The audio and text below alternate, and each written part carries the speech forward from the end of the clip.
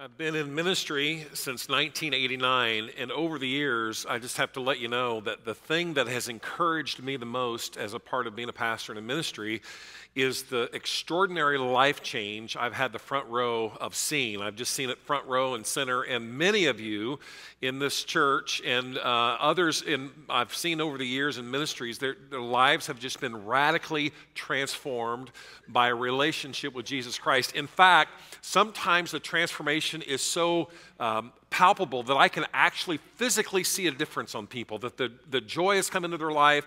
It's not like they have a new personality. It's just that there is something that's totally radically different. Some of you have experienced that kind of life transformation. And I tell you what, it never, ever gets old for me to see what God is doing in people's lives. And that is something that it's an amazing thing to see. And the thing over the years that has been the most challenging for me is to see how little some people change.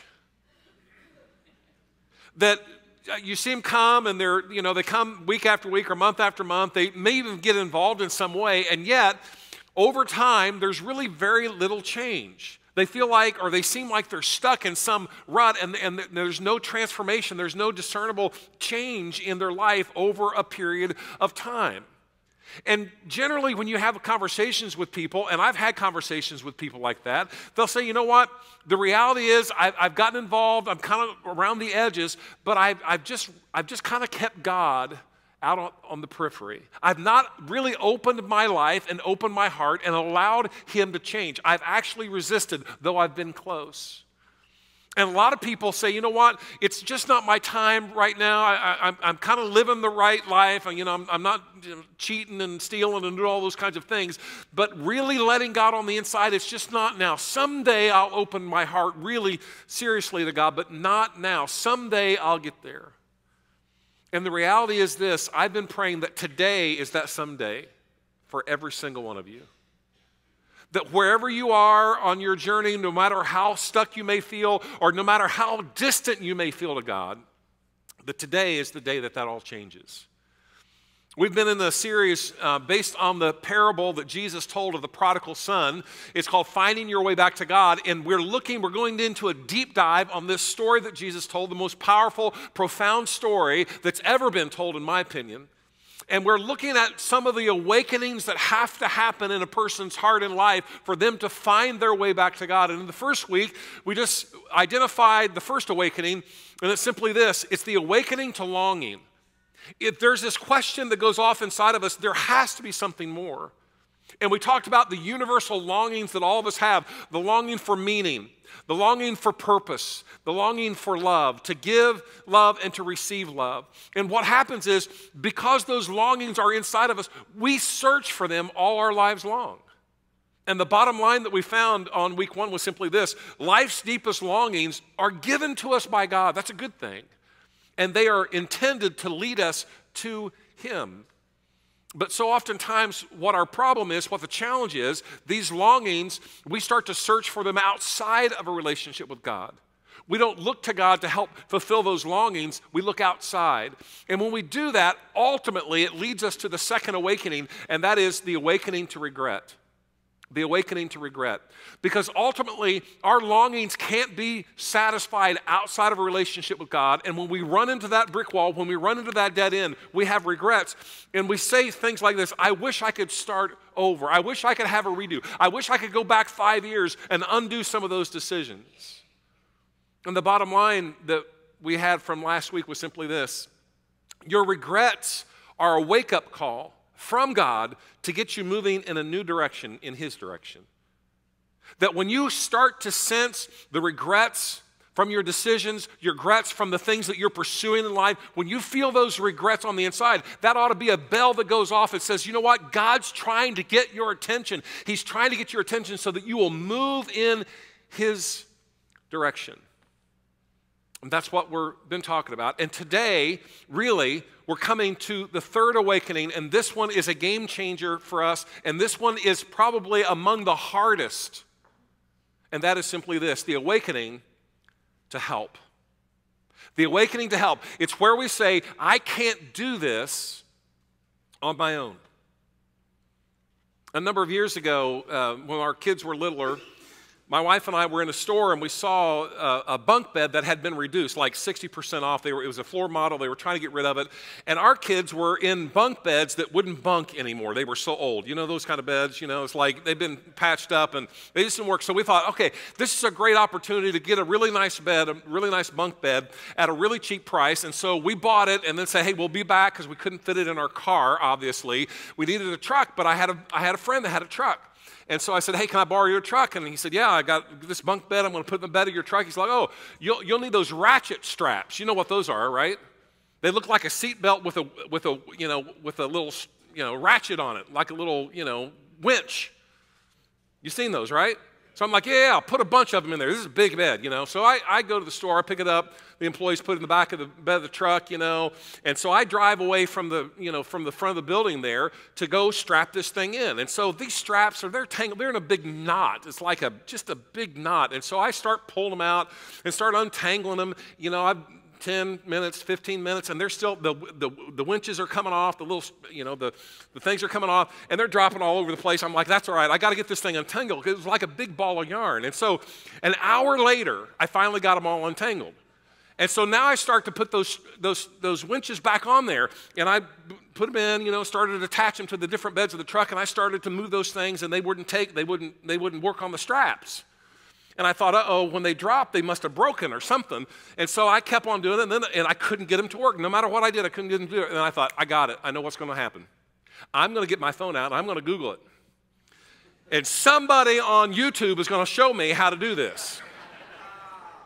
So I watched YouTube, and I was looking at them, I'm like, I'm doing all the right things. And so, I have been in the parking lot. People are coming and going. It's almost close to closing time, and I still have not, it's 2 hours later, I still have not been able to get any of these ratchet straps to work. And so I pulled out my phone again, and I called my friend whose truck, belonged to him. It's his ratchet straps, those god-awful things. And I called him, and I said, I think the straps are broken. I can't get them to work. I need you to come help me. He said, I'll be right there. And about 30 minutes later, he came over there. He looked at all the things. And in about 43 seconds, he had all the straps working and the whole thing tied in. And then it happened. I reached into my back pocket, pulled out my wallet, opened my wallet out, took out my man card, and turned it in. I needed help. I could not figure this out. Have you ever been in a situation where you just no matter what you did, no matter how long you tried, it's like it was not happening? Now here's the question. Why is it so hard to say, I can't do this on my own? It's hard, isn't it? How many of you love to help people? You have no problem helping people. But on the other hand, it's like, I cannot ask for help. I just can't do it. Yeah.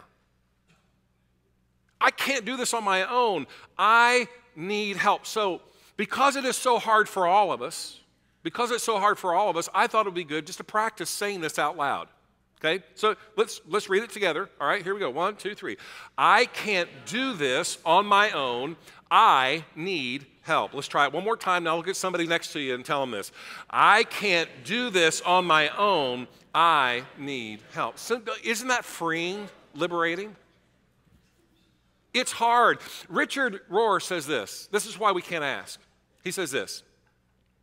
We would rather be ruined than changed. We would rather die in our dread than climb the cross of the present and let our illusions die. It's so hard.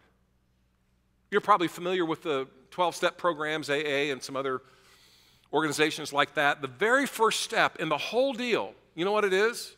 The very first step is simply this, where we admit we are powerless over our addictions. I can't do this. We can't do this.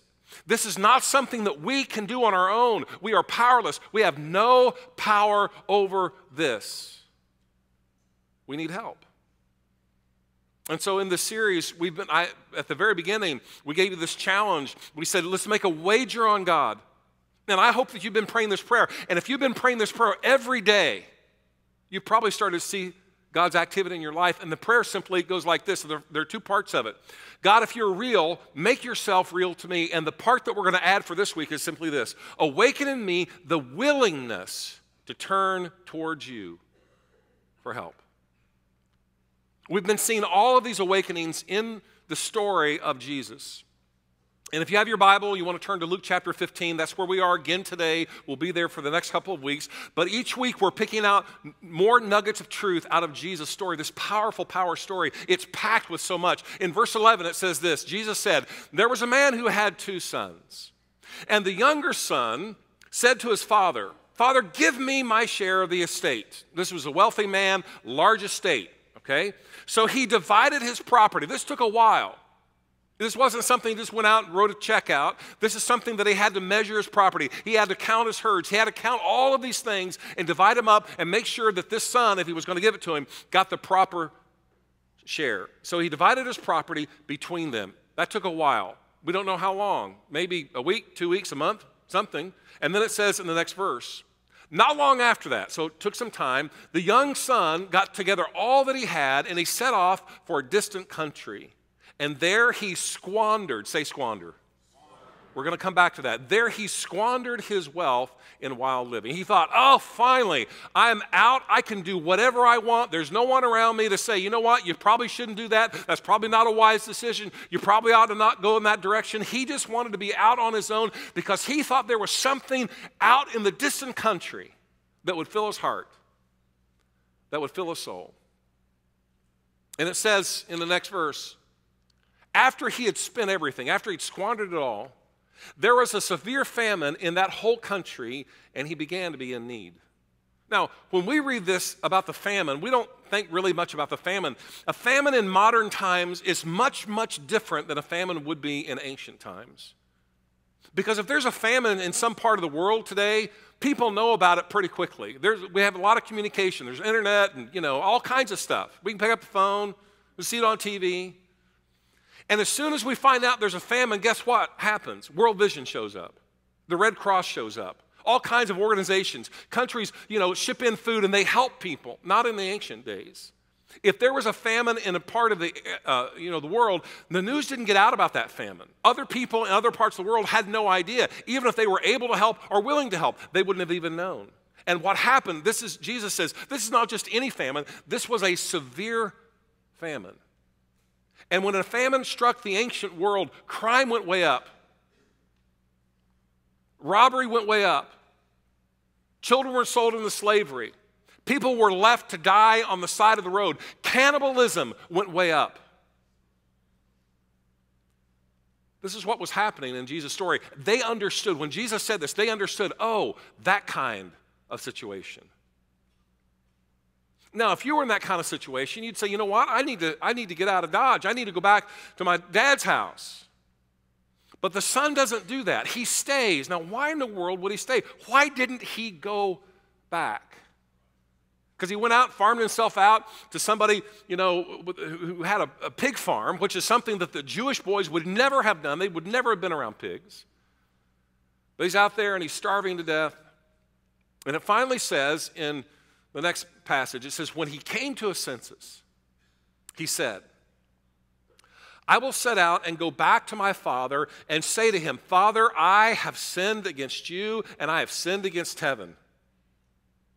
I am no longer worthy to be called your son. There's shame all over him. Make me like one of your hired servants. And so he got up and went to his father.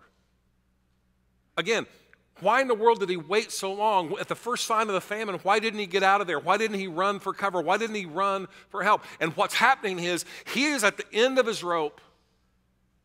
There's this need that he's experiencing for help. I can't do this on my own. I think there's something that's happening here in the story that you and I don't know because we're in modern culture, but in Jesus' day, it was very common that if a young Jewish man or any kind of a Jewish man took his wealth and went into a distant country, into an enemy territory, into a Gentile world, and he squandered, that was the word that Jesus used, he squandered his wealth, he lost it all to the Gentiles. That was a very shameful thing to do. It was almost as if he had betrayed his nation. It was almost like he had betrayed his clan. And so if anyone ever squandered their wealth in a Gentile nation, so all the Gentiles now have the wealth of the Israelite, the Jewish person, if that person were to come back to their clan, to their home, to their town, to their city, and people caught wind that they were coming back because they knew what had happened, they would go out and they would rush to the gates of the town. They wouldn't let that individual in, that young man in. They would say, you can't come in. And when they went out, they would have a jar like this. And all of the townspeople would come out. Everybody would come out. The whole community would come out. And they would take this jar and they would show it to the young man. And they would take this jar in front of him and shatter it. And they would pick up a piece of that jar and they would say, you are broken. You have broken trust with your community. You have shamed your father. You have ruined everything that your father has. You have broken his heart. You have embarrassed your community. You are, this is what this word kazaza means. It means you are cut off. You are as useful as a broken pot is to us. You are dead to us. You're not welcome. You're not family any longer. Get out. I think that's why the son in Jesus' parable waited for so long to go back. Because he realized, I've squandered my father's wealth in a Gentile nation. And there is no way I'm going to be welcomed back. But it got so severe for him that he thought, you know what? That's pretty bad.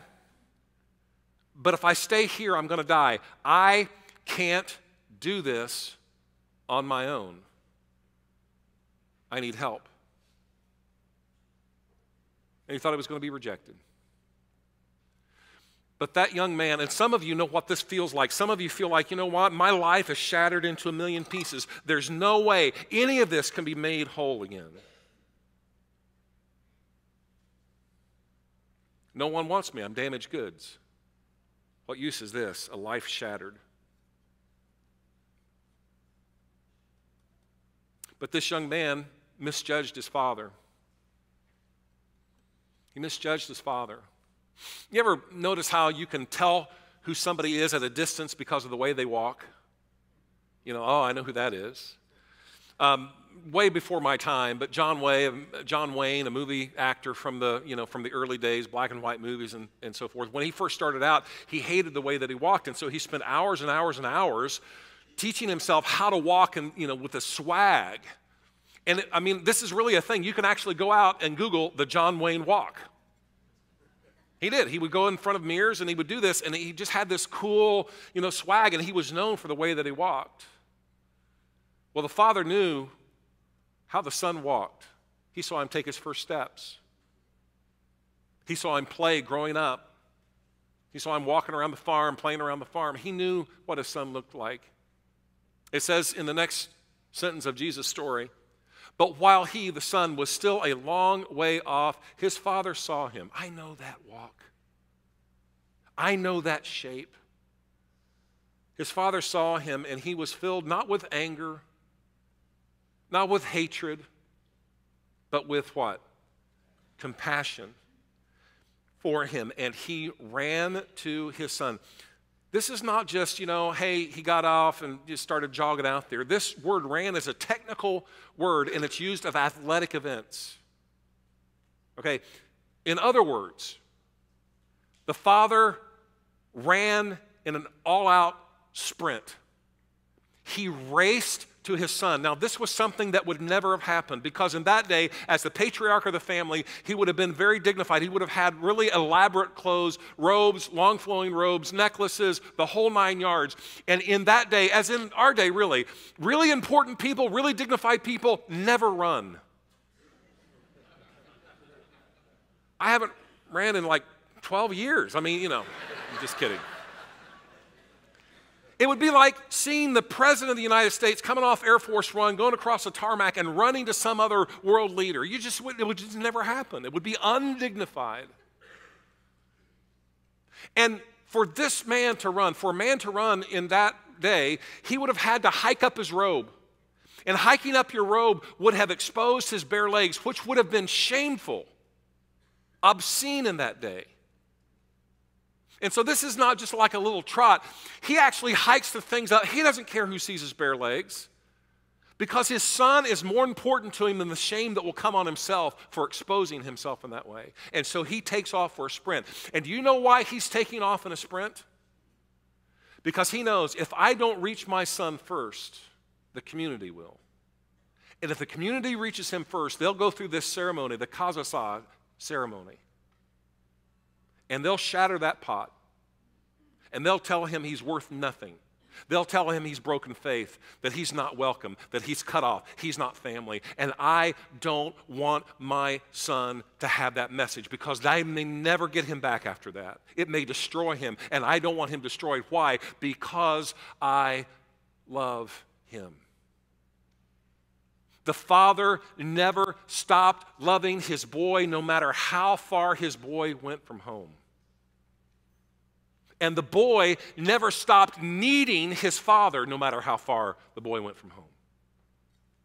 It doesn't matter how far you go. It doesn't matter what you have done. God's love for you never stops. It never runs out. And the whole time you're running from God, the whole time you're keeping God at a distance, the whole time you're doing that, your need for him never diminishes. The father ran to his son. And when he got to his son, he hugged him and kissed him and threw his arms around him. And he kissed him over and over and over. That's the language that Jesus used. He showed him his affection. He said, "You're welcome. You're my son. I love you. I love you. I love you. I'm so glad you came back. I'm so glad you came back." And you oftentimes wonder, what kind of God was waiting for me? It's this kind of God that's waiting for you. It's that kind of God who says, "Come. If you'll just turn in my direction, I will run." Because I don't want this ceremony. I don't want you to feel cut off. I don't want you to feel like you're broken and never can be put back together. I love you. Come home. You're my son. You're my daughter. Come home. That's the kind of God that waits for you. That's the kind of God that waits for you. So, what are you waiting for? Come home. And this is the remarkable thing about God. We talk about his grace and his mercy, and it's more than you can imagine. But when we turn, when we repent, God not only forgives us, and we kind of expect that from God, that he might forgive us because he's gracious and he's merciful. It's not just that he forgives us, it's that he is glad to see us. Like he said, yes! And we're thinking, oh, but I've done this and I've done that. He's like, it doesn't matter. Come home. I am glad to see you. I am filled with joy you came in my direction. And I'm the first one to greet you. Do you realize that's how God feels about you? Do you realize that's why God wants you so much? Because he loves you that much? Well, let me ask you a question. Be honest with yourself. Have you been in a distant country? Are you in a distant country right now? Maybe you've, made a lot of terrible decisions. You've been through a really ugly, messy divorce, or 2 or 3 or 4 of them. You've slept with so many people you don't even know who they are. You've gotten involved in things that have become habits that now control your life. You lie compulsively. You steal. You cheat. You're in a far country and you're searching and you're searching and you're searching and you just realize, something's got to change. I've got so many regrets. Are you in a distant country? Because here's the thing. And I want to say this as clearly as I can possibly say it. No matter who you are, or what you've done, or how far you have gone, you can come home to your Father who loves you.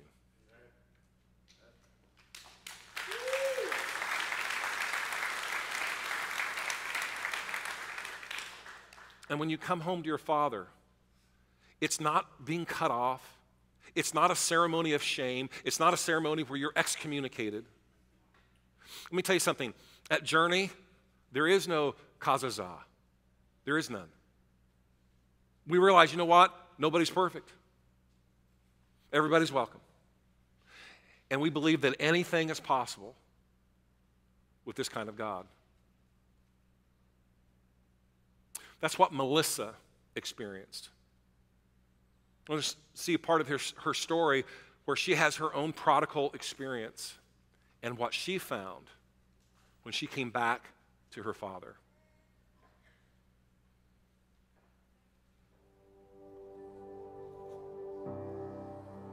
My journey started when I was 2 years old, and my mom and my dad divorced, and we had lived with my grandmother for a long time, and my grandmother and I did not have a good relationship. I met my ex-husband when I was a junior, met at a bar. I didn't really know who I was, though, at 16, 17 years old, to be in love or even know what it meant. It was just something was missing, but I just was so in the moment and wanted to get married and the whole fairy tale that I kind of pushed those feelings aside. Once we had my daughter, it definitely took a turn for the worse. His behavior changed and my behavior changed. And then once I found out I was pregnant with my son, I felt like I was just stuck. I have 2 kids, and I definitely don't want to be a single mom with 2 kids. So I knew something had to change, and I just kind of went the wrong way to make that change. I had an affair, and then on Father's Day weekend, I had another affair. I think from the beginning of being with a grandmother that treated me like a piece of crap to now being in a relationship that I'm just destroyed and slept with multiple men, but there was no God. And if he was there, he was not a nice person. So, I would pray, but I didn't know who I was praying to. I just someone's there, so hear me, and you probably hate me, and why would you let this happen? The last affair I had turned into a relationship. It lasted 3 years, and it was a living hell. I was emotionally and physically abused, and my son was physically abused. Scissors being thrown, TVs being thrown, me locked in a room with a gun to my head, and they were just on the other side screaming. And during that time, I became a drug addict. I was on coke, and I drank a lot, and it lasted 3 years because I didn't know how to get out of it. So the only way I was able to get out of it was I moved. So I moved and didn't know where I was. Before I moved, I met my now husband. The first day I met him, we literally an hour after I met him, we ate at a TGI Fridays. We told each other stuff, and there was no judging because we both were there. We both had similar stories. It was scary. So I sobered myself up. Still had no God, but just knew I needed to do something because I was probably going to lose my kids.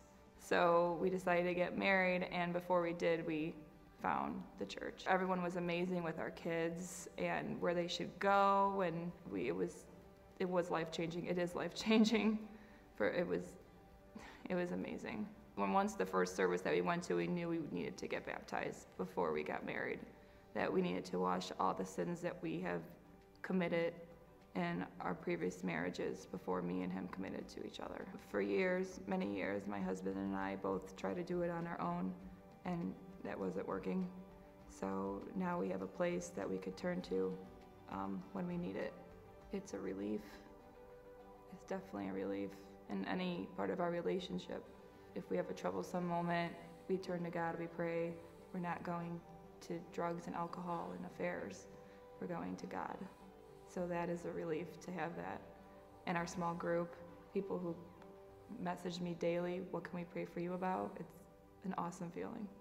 It's a place that I am comforted and loved unconditionally, no matter what. It's what a home should feel like, and it does.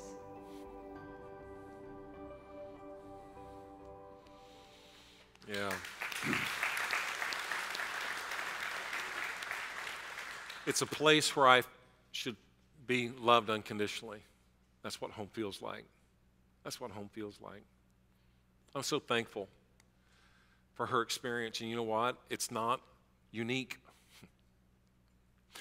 What kind of God do you think is waiting on you? What did you grow up thinking? What picture of God did you get from the church that you went to or from the TV that you watched or whatever it was? Was it somebody who was going to cut you off, strike you with a lightning bolt? Because that God does not exist. That's not our God.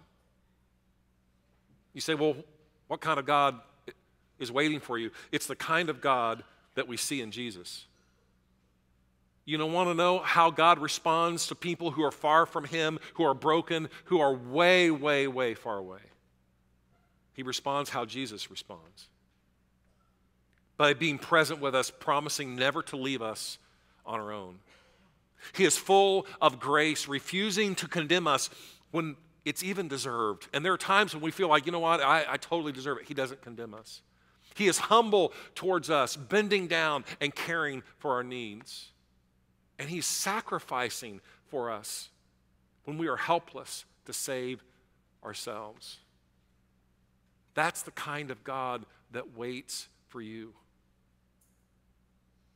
There is help, and His name is Jesus.